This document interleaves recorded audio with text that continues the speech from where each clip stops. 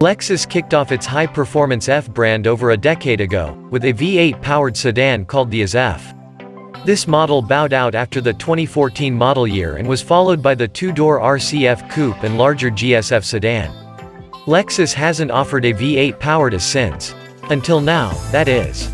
The 2022 Lexus S500F Sport Performance arrives sporting a familiar engine, but an all-new message.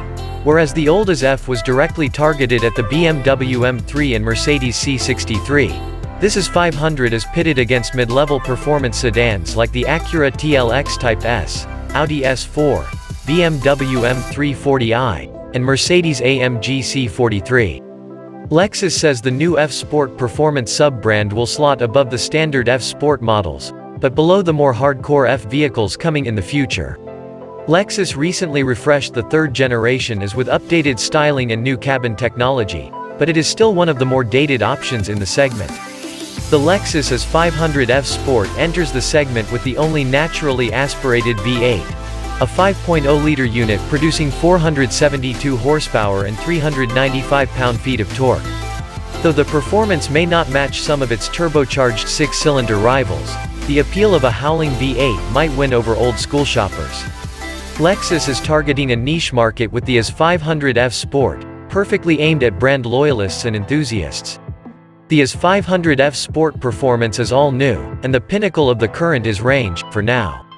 While it's not as hardcore as the previous generation as F, a criminally underrated car, it does come with a sublime 5.0-liter naturally aspirated V8 producing 472 horsepower and 395 pound-feet of torque.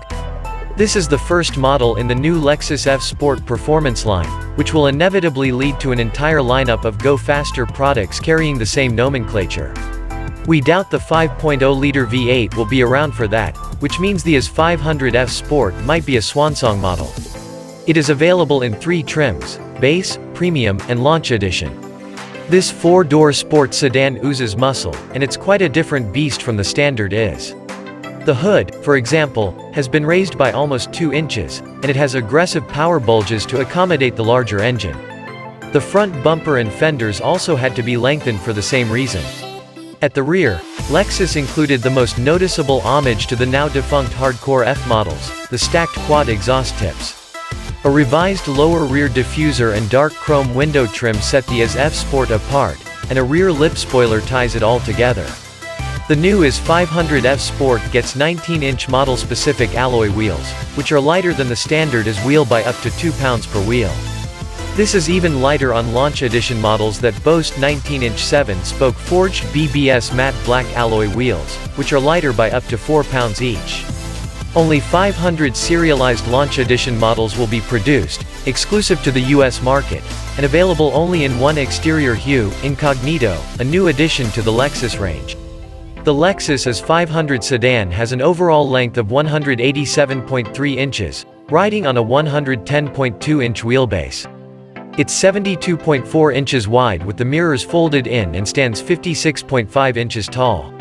With its elongated body, it stretches nearly 2 inches longer than the standard is. Before the S500 rolled along, the heaviest was the 350F Sport AWD at 3,880 pounds. Even with that big 5.0-liter lump under the hood, the S500 weighs 3,891 pounds, which is just 143 pounds more than the 350F Sport RWD. You can choose from 8 colors when configuring your S500, including Ultra White, Caviar, Iridium, Infrared, Atomic Silver, Grecian Water, Cloudburst Gray, and Ultrasonic Blue Mica 2.0. Certain premium colors have a $500 surcharge. Launch editions come exclusively bedecked in Incognito Dark Gray. The Lexus looks spectacular in all these colors, especially in infrared. We do wish there were more flamboyant colors available, considering the competition this car faces. Green seems to be a favorite at the moment, and we would have loved to see Japan's take on this color. The S500 uses the famous naturally aspirated 5.0-liter V8 as found in the RCF and the LC. It's a peaky powertrain, delivering 472 horsepower at sky-high 7,100 revolutions per minute and 395 pound-feet at 4,800 revolutions per minute. In the real world, this means it takes some proper planning to tap into the V8's potential. Unlike a turbocharged engine, the V8 feels sleepy when you first hit the throttle, only erupting into a melodic roar at higher revs.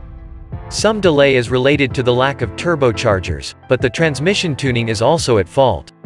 All of the IS 500's power is sent to the rear wheels via an 8-speed torque converter automatic transmission. This is the same transmission found in lesser models like the IS 350, and this quickly becomes apparent. In automatic mode, the transmission loves to seek high gears for maximum fuel economy, meaning it often takes several seconds to initiate downshifts. By the time the transmission gives you the correct gear, the gap may be gone or the light may go from yellow to red. Placing the car into Sport S Plus mode can mitigate some of this effect, but we suggest using the paddle shifters to keep the engine in its sweet spot.